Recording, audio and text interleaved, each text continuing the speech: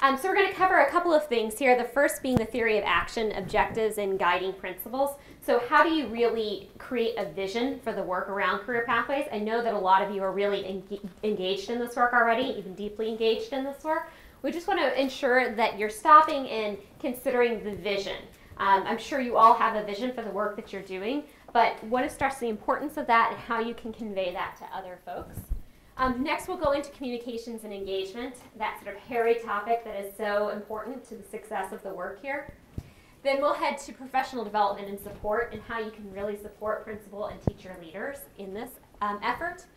And then to what I call the elephant in the room, funding sustainability. So really thinking about how do you fund this work in an ongoing way. Sure, it's great to get some Kickstart money, but what happens when that money runs out? What do you do? How do you keep that going? How do you keep this momentum going? And then finally, program evaluation. So how do you know what you're doing is working or not working? What do you look at with that? And that actually feeds, of course, into all of these other pieces. How do you then make a more robust professional development plan? How do you use your successes and your bright spots to really leverage that for funding, support, and sustainability of your program? Thanks. So first, a little bit of an introduction here. So I'm gonna pick this side of the room for right now. But I know there are two screens up there. So this shows you a chart from a report called The Irreplaceables that came out in 2012. And what it really shows you is that high-performing teachers are leaving the classroom. This is what we call regrettable attrition. So in the course of any year, you're going to have some teachers leave your building. And there's some natural attrition that happens because of personal reasons, also attrition that happens because of teachers who really ought to maybe move on as they go through the course of their career, right? But there's a group of people that we call the irreplaceables. These are your top performing teachers. And the way we think about this or talk about this is to say, if you lost that particular teacher, how sad would you be? How much time and effort would it take to replace that one person?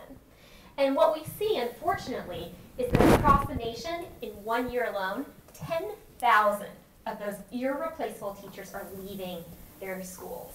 And that has a real impact on how students are able to learn and achieve.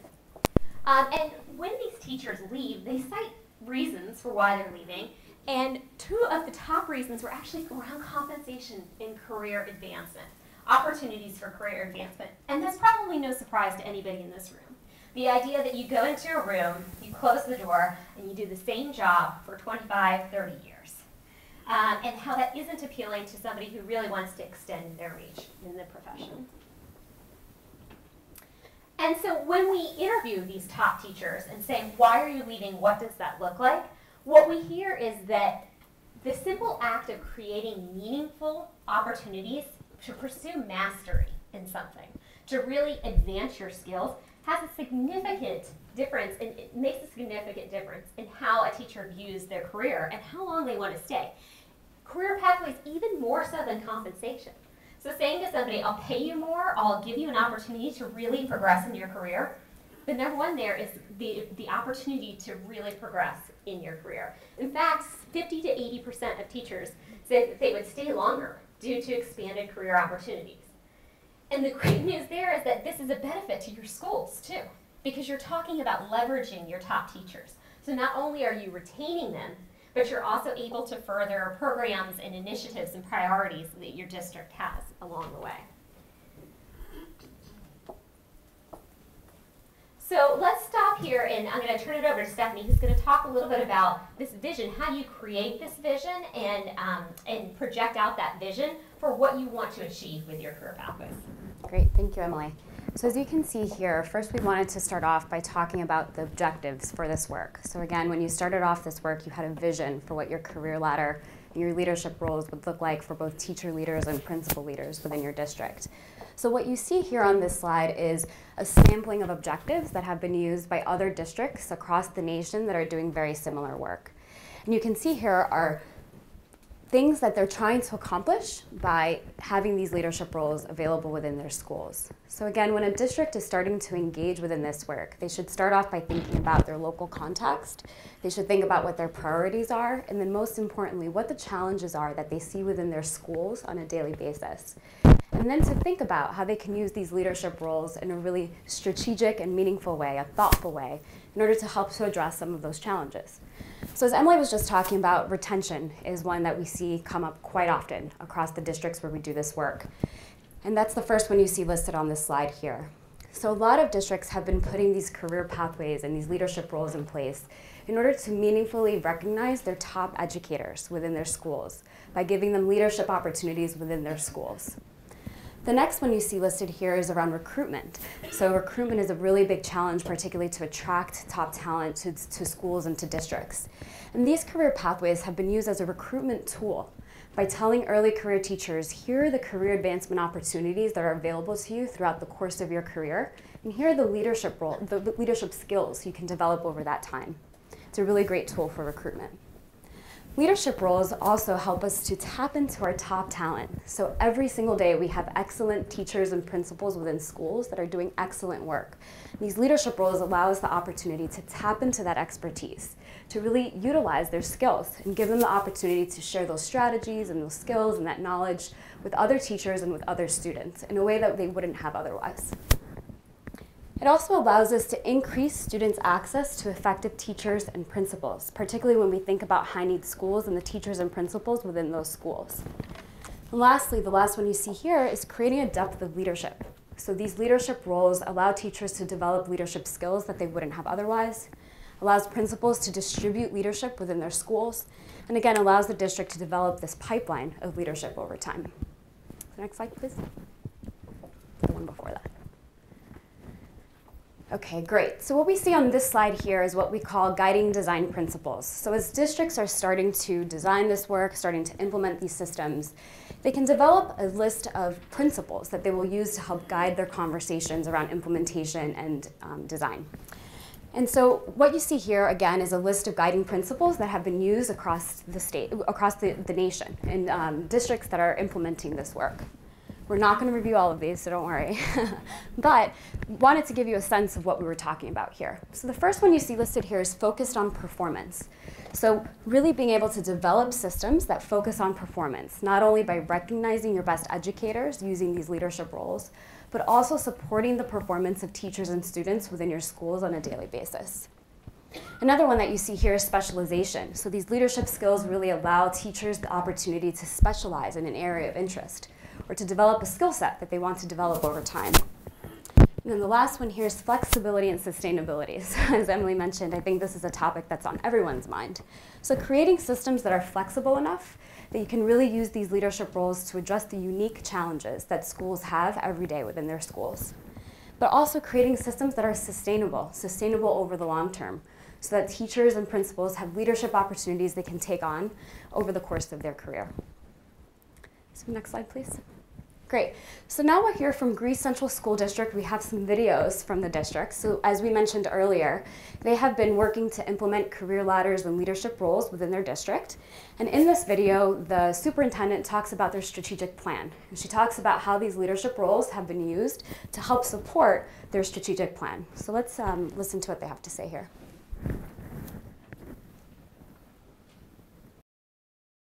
So retention of principals and teachers is absolutely critical. Any superintendent knows the time and energy it takes to provide the kind of coaching and mentoring necessary to ensure that people are all headed in the same direction, all have a deep understanding of a district strategic plan and mission, and can work as a team. After putting that kind of time and attention into developing those teams, you want to make sure that they are staying together long enough to make a sustained difference. So retention becomes critical. The career pathways that we're able to offer by providing opportunities for teachers to become leaders and our principals to become leaders ensures that they're able to extend their skill sets and their practice by providing opportunities for them to showcase their learnings and their knowledge while learning from others and learning from their peers. So we're very, very committed to making sure that we maintain the quality of the program, but that we maintain our capacity as well through staff retention. So if you look at implementation, we're still at the beginning phases of this, and I thought we did a great job, but we're all very excited to see where this program is going because we feel safe and we feel trusted by the administrators in the district to do what we need to support our own colleagues. I think we recognize that we're all equally unskilled in some areas. Nobody can be an expert when you're implementing new curriculum and new strategies. So what we're really trying to do is create this culture of innovation and a culture where we use some elements of design thinking to really focus on what the end user needs and what they require in order to feel comfortable with implementation of new initiatives. So it's again that back mapping and that relationship building that becomes critical to us. So if you go back in time in Greece, 5-10 years, it was a somewhat broken system in terms of trust and relationships. So I had worked here as a building principal at the time, and it was really, really evident because of changes in leadership over time. We had multiple superintendents, that people had gotten to the point of not really being able to trust leaders, not being able to trust administration, not being able to trust initiatives moving forward that they were going to stick.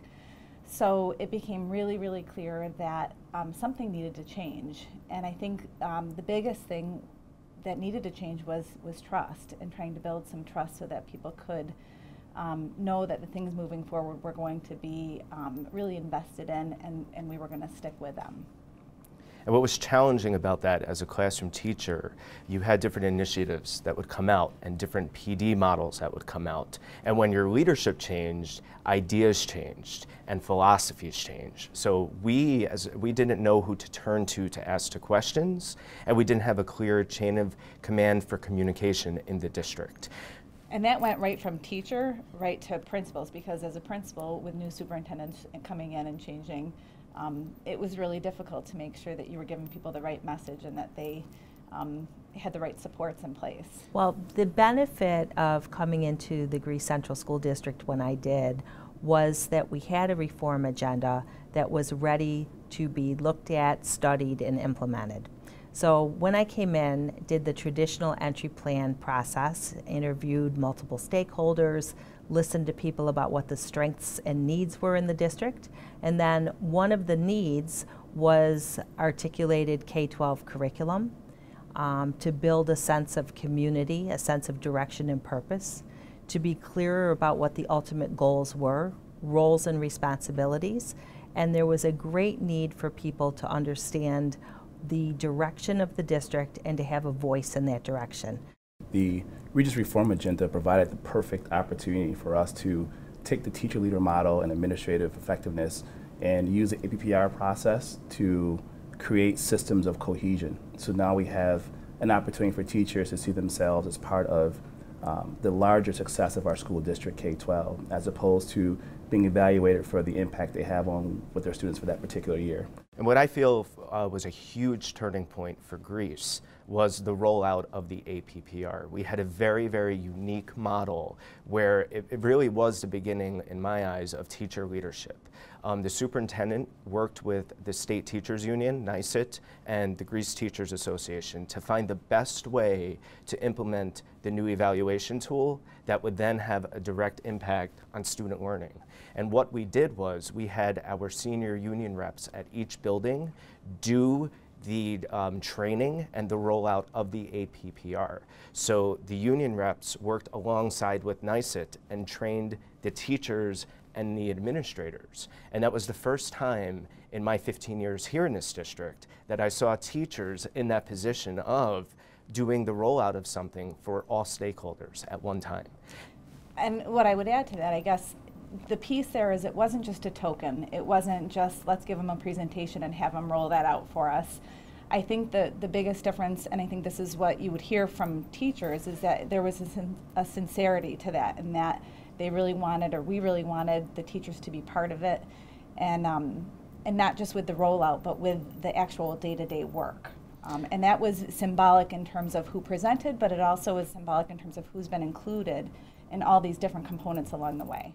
Great, so now here on the next slide, we wanted to give you all an opportunity, as we mentioned, to have these discussions at your tables. As Emily mentioned a few minutes ago, we understand that some districts are already beyond the design period. You might already be implementing these systems within your districts, and that's okay.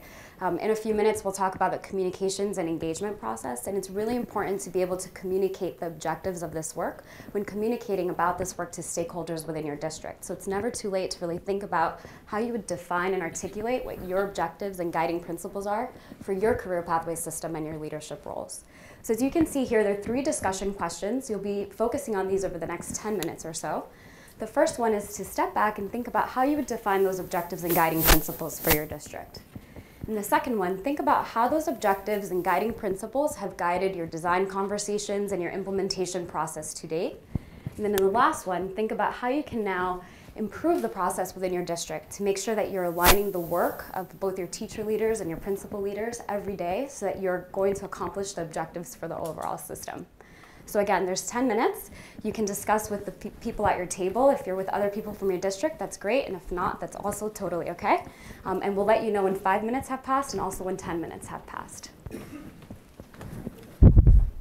And we'll be circulating, so also feel free to tag one of us too if you have a question or if we can help.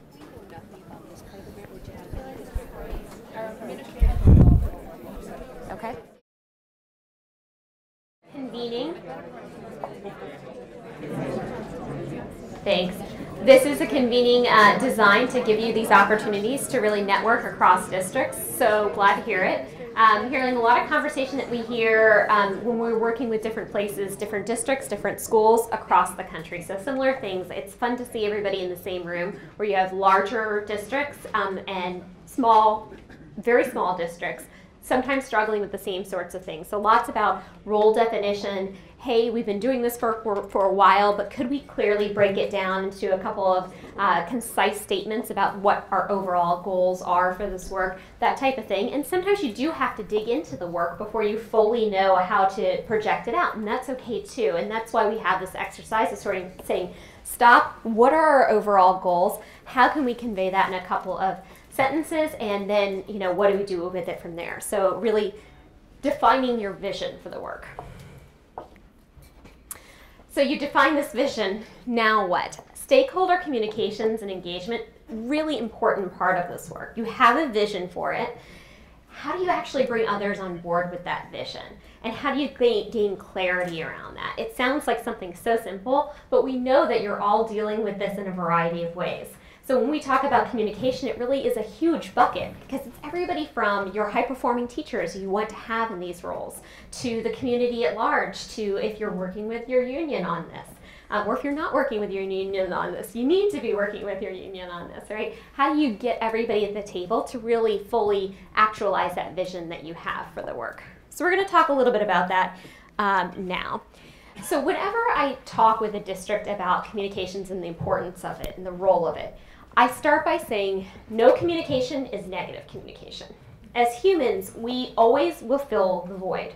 So if people aren't hearing messages from you, don't think that they're not hearing messages. They still are. They're just hearing them from other people, or they're making them up in their heads. They're getting information, or they're taking assumptions around what you're trying to achieve because you're not clearly articulating your vision for what you want to achieve to them, and you're not engaging them with in this work.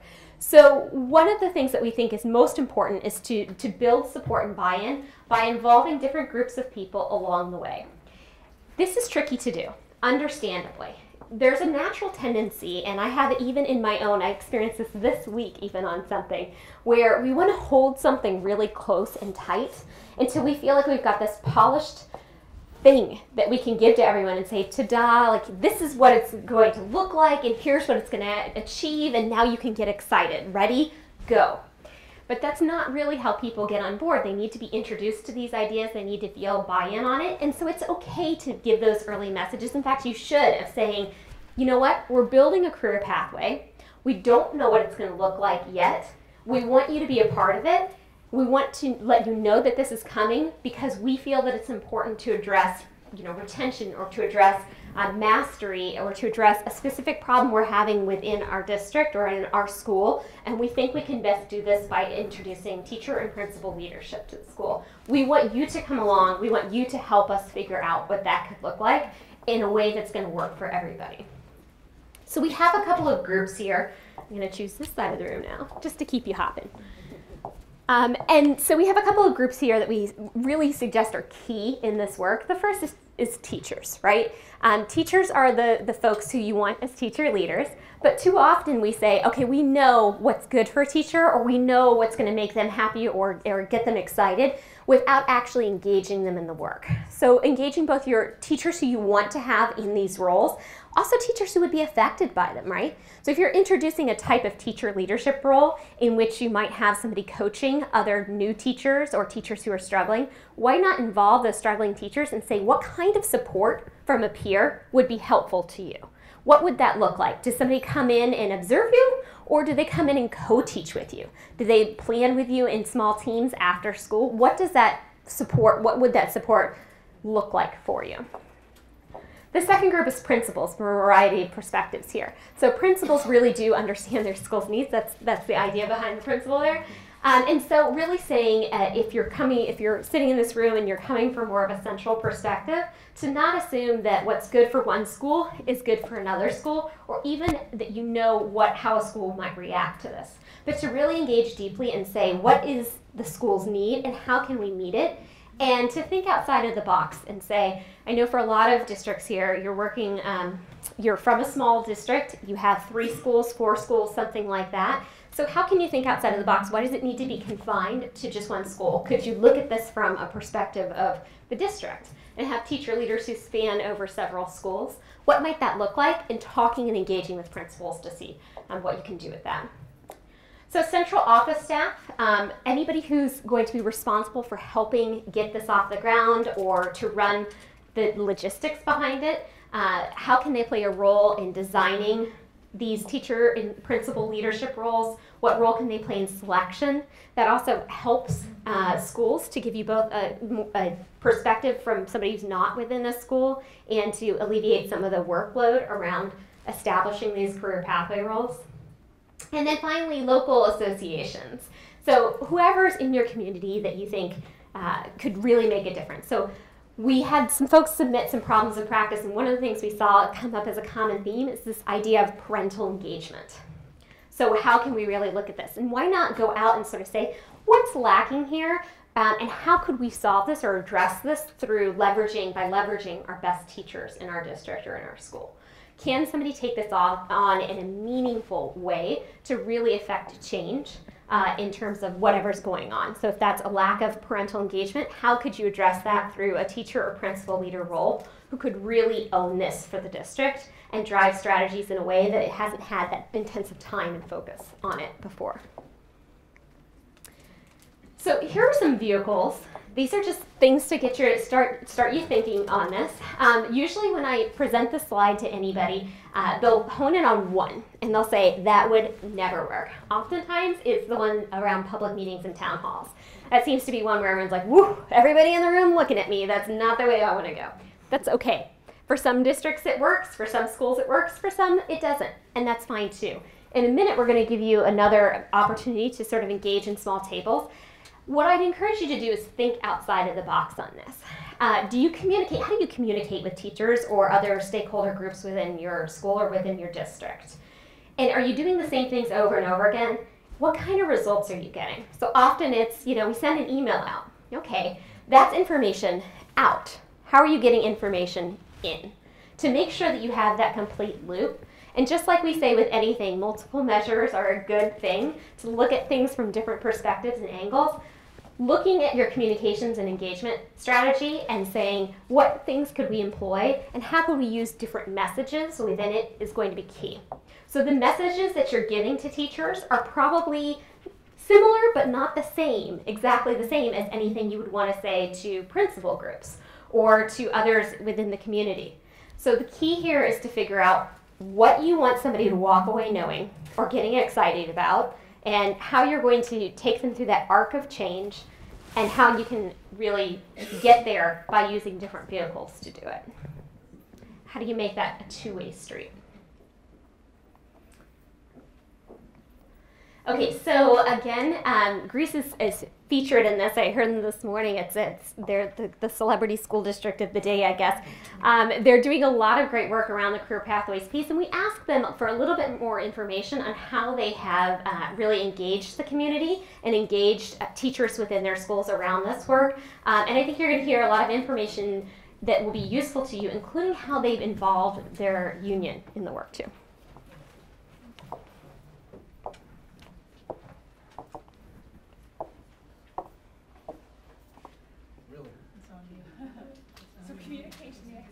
Right. Let me unmute. We were trying to avoid that feedback sound earlier, but we'll start from the beginning again here for you. No feedback now. You gotta give us some juice. You need to also put up the volume. Yeah. As labor management collaboration is there's a number of models across the country and exemplars of school districts. The benefit of working with labor management collaboration is there's a number of models across the country and exemplars of school districts that really built wonderful reform results for students around this notion of collaboration. It's a lot easier for everybody to come to the table, focus on students and their needs, and design together than to have somebody sit in isolation and design something and then try to sell it to everybody else. So it may seem like it takes more time to build the collaboration on the front end, but it actually is much more efficient and effective in terms of the results. The strategic plan also provided the opportunity to actually put the practice into motion. So that it wasn't an automatic. It was a lot of discussion around the right strategies, the right goals, and the design thinking process requires that you design things, you put them out there, you prototype, you try them out, you try to get response from end users. So I know there was some frustration in the amount of time and the amount of renditions of the strategic plan that people saw, but it was really important for people to read it and tell us what they think it said. What did it mean to them? What would it signal to them? And we very carefully went back and reworked wording and reworked messaging until we felt that it really reflected sort of what we collectively wanted as our vision, mission, and team. And we're very focused on on-time high school graduation for all students and closing those achievement gaps. The focus on that sort of lets us all know what we're doing and how we're working together and what that end result needs to be for us. Regarding all of the unions and the various stakeholder groups, whether it's parents, whether it's teachers, whether it's support staff, whether it's administrators, we are all in this together and we're working together versus in isolation. So whether it's monthly check-in meetings, whether it's focus groups, whether it's learning walks, whether it's leadership meetings that we have with the entire administrative team, whether it's monthly union labor relations meetings where we're discussing not only concerns that we have, but ultimately how can we work together to improve the achievement of both students and staff in the district. The system or the process we've used at Greece is to have a design team that meets and talks about the roles, the responsibilities of teacher leaders, school leaders, how principals all fit into a model where we're working together with district office teaching and learning teams. So we're also reorganized the district office into the teams that can support schools, principals, and the teachers and the learning in those schools. Again, that's an ongoing process of communication, defining what's working, what's not working, and having a willingness to try to keep that focus on the end result or the end goal of college readiness. We kicked everything off with the Leadership Academy, and we received a lot of feedback about what the participants could use back at their buildings, what would they plan to need, what would they need more of, and how to go further. And so from there, we were able to develop professional development for the year, at least a blueprint. At other points during the year, we also did interviews with the principals directly to find out what kinds of things are happening in their buildings. There's opportunities to get feedback at the professional development sessions or our monthly principal meetings. And then there's an end-of-the-year survey that the teacher leaders do twice a year. So we get a lot of feedback from that. Plus, they also keep teacher leader logs, and that kind of gives us a breakdown of where they spend most of their time.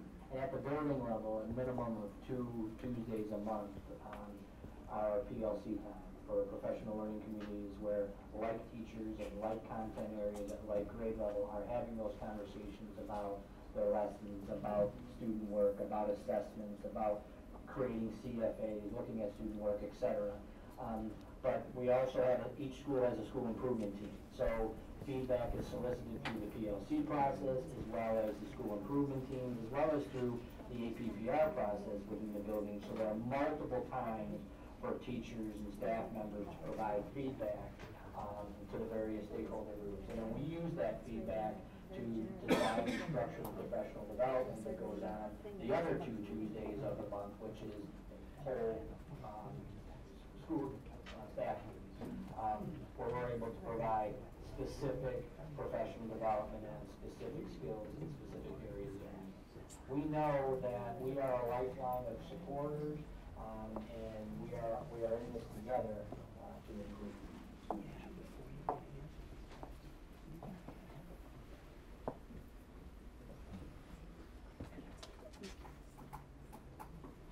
Great, so a lot of key messages around there, and the key there is almost over communicating.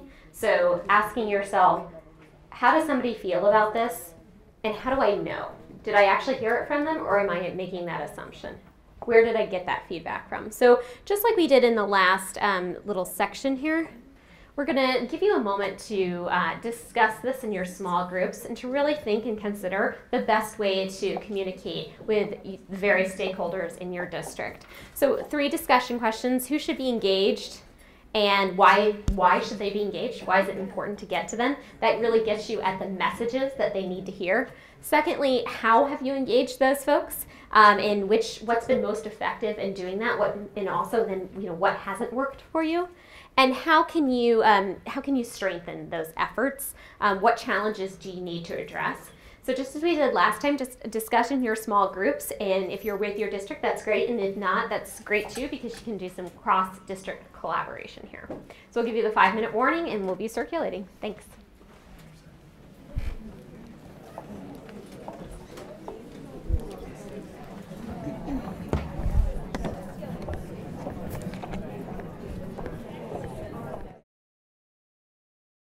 We're going to start our next section of the presentation.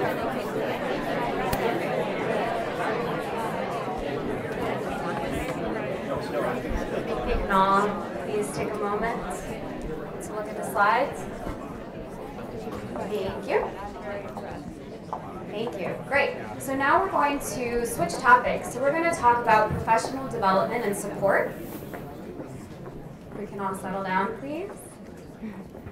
Thanks. All right, great. So part of the implementation process when implementing a career ladder system or leadership roles is to think about the support and the professional development that leaders need in order to be able to hit the ground running and to do their work really well within their schools. It's important to think about the fact that often when we have teachers and principals stepping into some of these leadership roles, we're asking them to take on responsibilities that they haven't had to take on before. And it's possible that we're asking them to use skills that they haven't had a chance to develop in their past roles. And so an important part of the implementation process is to really think about what this professional development and support should look like in order to make sure that our leaders have the information and the skills that they need in order to work effectively with teachers within schools and to accomplish those objectives we were just talking about earlier. On this slide here, you can see at the bottom, there are 4 main methods that we've seen districts provide this professional development and support for their leaders. There are implementation planning meetings, there's formal professional development and trainings that we're all familiar with, there's facilitated teacher, leader, and principal group discussions and meetings, and there's also one-on-one support and coaching. So we're going to dig into each of these a little bit more to hear about how we can provide support and professional development through these different methods. Now it's important to be clear that districts can choose to provide this professional development and support in the way that makes the most sense for them. So we understand that there's limited capacity, there's limited funding. And so again, it's about thinking about what kinds of support and professional development you can provide and what's the best approach for your particular district. So really this is meant to be a sampling of different strategies that you can put into place within your district. So the first one that's listed here is implementation planning sessions. Now implementation planning sessions are extremely key. We find that it helps teachers and teacher leaders, principals, school leadership team members and district leadership to come together and to think about the work that's coming up ahead. They have a chance to think about who the leaders will work with and why, when they're going to work with those people, and what they hope to accomplish as a result of those activities. So these implementation planning sessions really provide leaders with the information they need so they can hit that ground running, and they have an action plan, and they know what they'll be doing throughout the school year.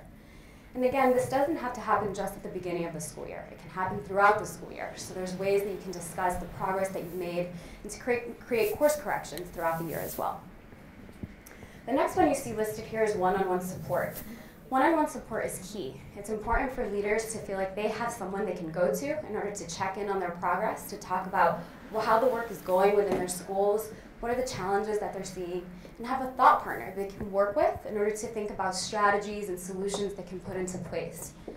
Now, this one-on-one support can be provided by a variety of people. It could be the principal, but it can also be an assistant principal. It could be someone else within the school building. It can be someone from the district central office. The idea here is that the one-on-one support is available and that they're able to get this day-to-day management and that day-to-day support on an ongoing basis. The next one here is communities. We're going to talk a lot about communities and learning communities as part of this conference. So communities, again, provide an opportunity for leaders to come together, and they can share resources and strategies. They can talk about lessons learned, and it's a really powerful thing that we've seen work across a lot of districts doing this work. It creates an opportunity for a network of leadership within your district and allows them to talk to someone else who's going through the same challenges, having the same experiences. It allows them to really rely on each other for that support on an ongoing way as well. And the last one here is formal professional development. We're all really familiar with formal professional development sessions. I just turned it off. And formal professional development sessions should really be aligned to the responsibilities of the leadership roles within your district. So when you think about the leadership roles that you have in place, thinking about what are the skills, what's the knowledge that they need to be able to do this work. Now, how can we provide them access to that information and to those skills through professional development sessions? So these sessions can cover a lot of different topics. It can be anything from time management and project management to completing observations or coaching techniques. The idea here is to make sure that they have what they need to be successful. Now, something that we also often see when doing this work with districts across the nation is that they really focus on their teacher-leader development. How are we going to give them professional development and support? But it's also important to think about the managers of the leaders as well. Now, the managers are the ones who are managing the day-to-day work of these leaders, and they also need to have the skills and the information they need to be able to provide that ongoing support to their leaders. So again, there are a variety of ways that this support can be provided. Again, these implementation planning sessions give them the opportunity to step back and think strategically about the work in the year ahead and how it's going to get done and what their approach will be. They can also use district-wide check-ins. This is a really great way to check in on the progress of the work throughout the school year, to hear what's working, what's not working, to think about what kind of corrections can be made that school year or the following school year, and constantly think about how we can make this work stronger and better for our teachers and for our students. The really great piece about this is that you don't have to add an extra meeting to already busy schedules. We know everyone has a busy schedule, and the last thing you need is another meeting on your calendar. So really utilizing check-ins that are already on your calendars in order to check in on this progress is also great. And the last piece here is one-on-one support.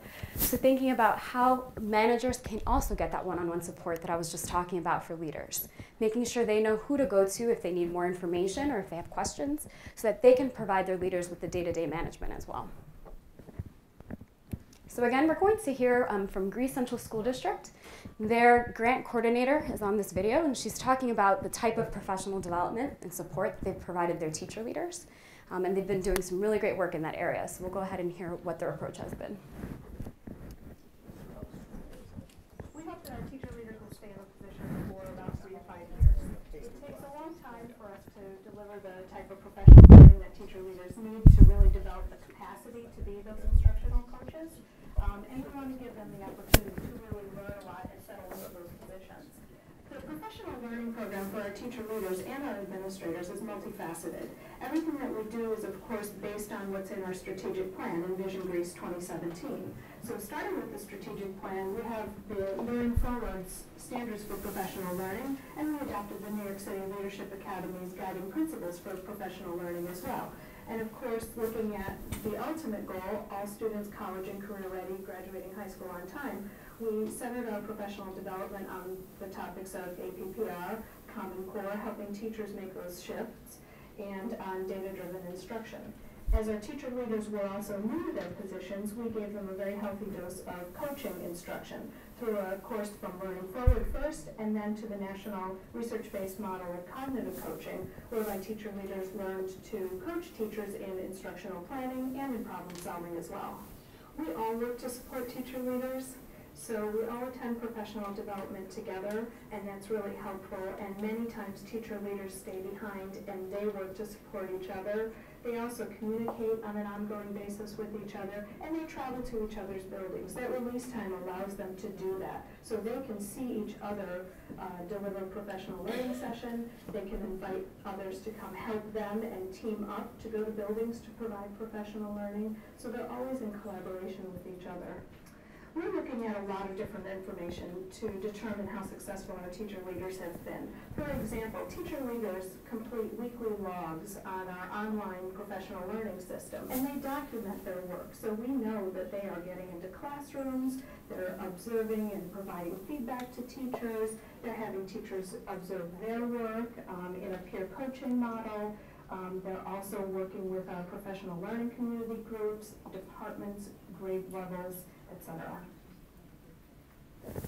Great. And Bruce with the STL grant and the support that we... So if we can go back to the presentation, Courtney. Thank you. Great. So with that, I'm going to go ahead and turn it over back to Emily to talk about funding sustainability.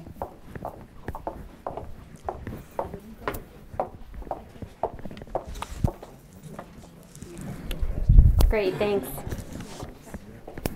So now's the point where everyone looks at me and wishes that I had the magic secret, the button that you could push that makes all of this work sustainable, to really make sure that you can do this in your schools for years to come. Sadly, I don't have a magic bullet on this, but I want to talk a little bit more about how you can approach this and what it might look like. So the first thing is that just to acknowledge that this is an ongoing challenge. I actually couldn't name a district across the country that doesn't have this challenge. Doesn't actually matter if you're really small or if you're tremendously large. Funding sustainability is very difficult at any level of this work. But it's important to first consider all of the factors that play a role in funding sustainability. So to get a really good sense of what you're going to need to even spend money on. And oftentimes with career pathways, you start this work and then it starts to snowball and you start to realize the different things that you need to pay for. And it can be a little overwhelming at first too.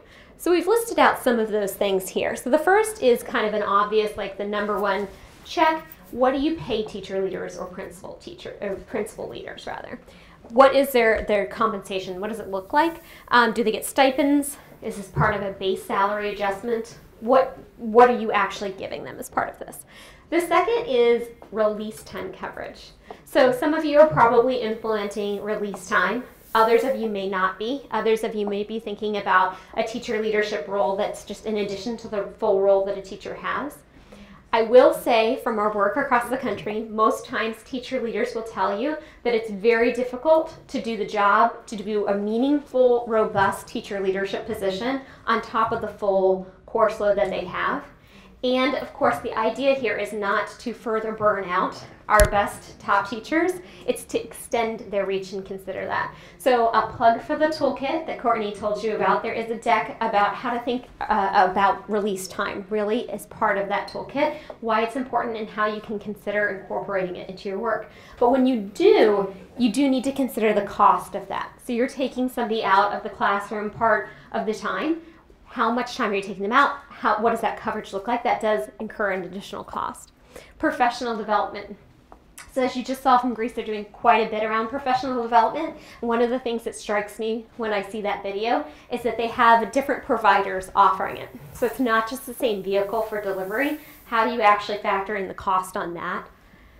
Central office support, supporting everything that happens within a career pathway. And then finally, technology and data systems, especially if you're building them out to really address an initiative or priority that you have going on at the district. So by now you're probably thinking, whew, okay, that's a lot. How are we going to ever afford this? My answer to that is that there isn't one solution but there is a solution. You just have to find it for yourself. So this is, it sounds really difficult, doesn't it? This is something that they actually address too when I'm designing compensation systems too. That this is the type of work where saying we want to do it and we're going to do it on top of everything that we're already doing probably isn't going to work.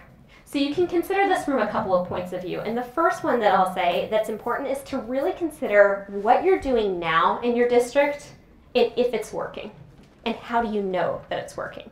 So if you're trying to design a career pathway to address a specific problem, address literacy instruction in your schools, say, take a look at what you're doing already around literacy. Is it working? If it's working and you're looking to enhance it, then okay. But if it's not working and you're looking for something different, this is the key here. It's okay to reallocate funds around this. It's okay to move dollars. This is why it comes back to communication, right? And having that vision, clearly articulating it, and investing others in it. Because if the first time they hear about you cutting a program or reallocating funding, we want to do this now, and they've never heard about it, and they don't know why you're doing it and what you're hoping to achieve and how they're going to play a role in it, it comes off as very, very aggressive. But if you're engaging people, like Greece has, in a strategic plan to say, these are the things that we want to achieve, and look, you played a role in determining those things that we want to achieve. So if together this is our vision, we need to really seriously consider how we're going to make that vision a reality. So that's one part of what you can do with this. The second part is to think about the goals that you're trying to achieve themselves. So for a lot of you, I anticipate that that'll be retention. If you think about retention, you're thinking about how much it costs to replace one of those irreplaceable teachers when they go. So you have somebody come in, they've left the district, and what does it cost to replace that person in terms of finding them, training them up, getting them into your district as a whole? The cost of teacher turnover is quite high. So if you're doing these pathways in a meaningful way, you should experience lower retention. And that is also another cost that you're avoiding, that you can sort of think about your dollars in that way. Now, I know that retention and the attraction and teacher turnover, that's not often something that we allocate money towards, but it's also a good way to approach things when you think about where you're saving money and how you can look at this at a long-term place. So again, there's not one easy solution to it, but the key here is to figure out where you're going to need to spend your dollars, and then take a look at how you already are spending your dollars and figure out the balance between the two. So you can do things like figure out what your classroom looks like. Don't be bound by, this is how we've always done it, so this is what we're going to do. Remember, career pathway work is actually really innovative work to really think about how you're leveraging your best teachers. So consider that within your school system as a whole, to think about the role of the teacher, who they're teaching, when they're teaching, and how they're supported by one another. Now that can be a lot of change. You can start small on this too. Nobody says that in the first couple of years you need to roll out a huge full-scale career pathway system. It's okay to pilot some things too. Get those wins in the early years through the grant funding or whatever funding that you have right now, and slowly build momentum to a point where it would be really detrimental to not have these roles in the district. And then you can consider what your trade-offs are. And hand in hand with this, how do you know when it's working and how do you know when it's not working? Because this, again, just like with any other program, you want to ensure that what you're setting out to achieve is actually being achieved, that you're meeting your objectives to the work, that the dollars that you're spending toward leadership stipends and towards that release time are really beneficial. And to really effectively consider program evaluation, you need to look at it from a couple of ways. So the first is operational success. The implemented leadership roles, do they function as designed? So you have these teacher leader roles, you have principal leader roles. Are the teacher leaders and principal leaders actually doing what you set out to do? Do they know what they're setting out to do? Do they have clear job descriptions? Do they understand it? Do you understand it? And is it actually working as functioned or as designed? Second is results and outcomes. So this goes back to your vision for the work, your guiding principles and your objectives. So given these principal leaders and these teacher leaders, is that the work that they're doing, is it actually affecting what you hoped it would affect? Whether that's retention, distributed leadership, some of the ones that Stephanie showed you at the beginning of this presentation, whether it's addressing that specific priority that you have within your schools. It's working with that subset population that you're really trying to reach and you're pouring a lot of resources into. What's moving on that, and how do you know? And the third is positive stakeholder perceptions. So key groups within the district really understand what's going on. They're invested and bought into the work, and they know where you're headed with it too. That's particularly important in your first couple of years. That can be sort of a benchmark measure too, because that middle one, that's our elusive one, right? Results and outcomes, everything we all do is in service of raising student achievement. But we have to know along the way whether we're headed towards that actual goal. And part of that is ensuring that what we design works, and also people are invested in it so that it can proceed smoothly along. So when you consider program evaluation, to really think about whether your career pathway system is working, you want to do this with a lot of information, and it's in service of doing a couple of things. So the process of having any career pathway is not just as simple as designing it and there you go, you have it. You all already know this. It's very cyclical. You heard this from Greece. I know it's not something that's new to you all as a concept. That you design a role, you see whether it works or not, you see what worked, what didn't work, and then you refine from there. And say, this worked, but I want to expand it, or this didn't quite work, here's how we need to change it. For whatever reason, it didn't work. The second here is to understand the effect of implemented leadership roles on teacher and student outcomes. But again, you need to really get at the impact this has on those outcomes. And then to monitor perceptions regarding roles. This is all about change management theory. We are talking about something that really is exciting to a lot of people, but it can also be, once you get into the nitty-gritty of the details, as I just said, with all the things you need to plan for, plot out funding for, can really be very in the weeds. And it can seem like too much to try to do or to try to change. And the key in any program evaluation, particularly at first, is to hit on those bright spots of the work to figure out what is working and highlight that and build upon it. You're not going to get it right in the first year, and that's okay. And then finally, to monitor the system's cost and sustainability. That's another key reason you want to be monitoring all of this work too, to say, we projected it would cost this much, here's how much it's really costing, and here's why. Is that sustainable? Can we find other dollars within the district to allocate toward it? Why or why not? So generally, this takes place in a couple of phases.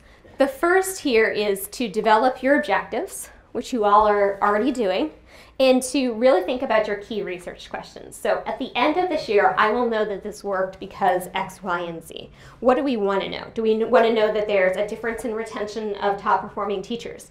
Do we want to know that struggling teachers cite their teacher leaders or their principal leaders as having a significant impact on their growth over the course of the year?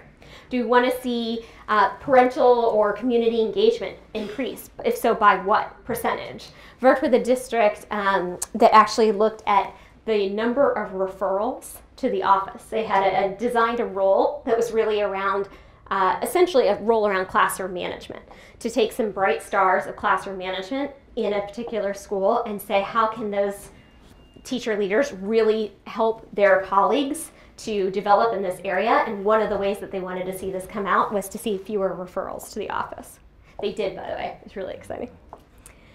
So the second phase on this is data collection. So lots and lots of data. So the first here is teacher and principal evaluations.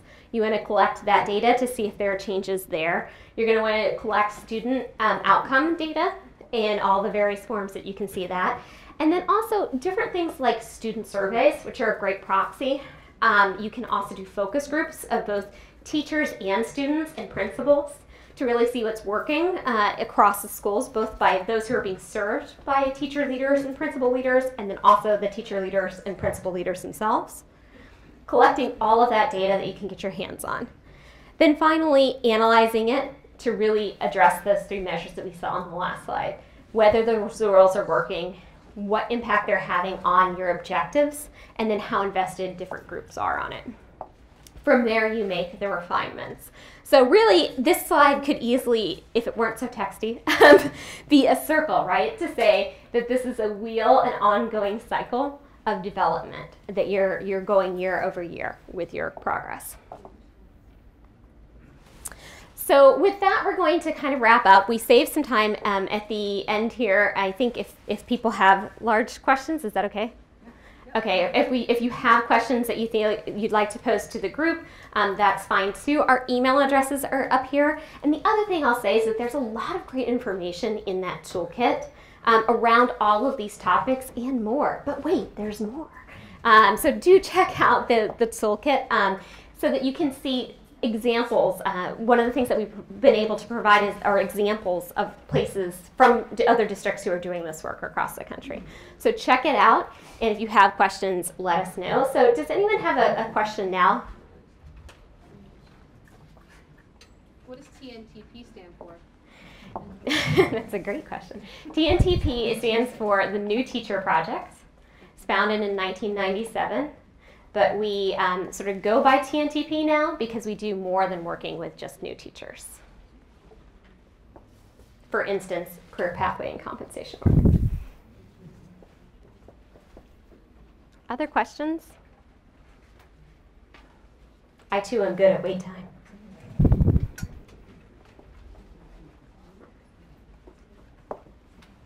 Okay, well, I hope that this was helpful to you all. Feel free to reach out at any point. And we look forward to meeting some of you this afternoon.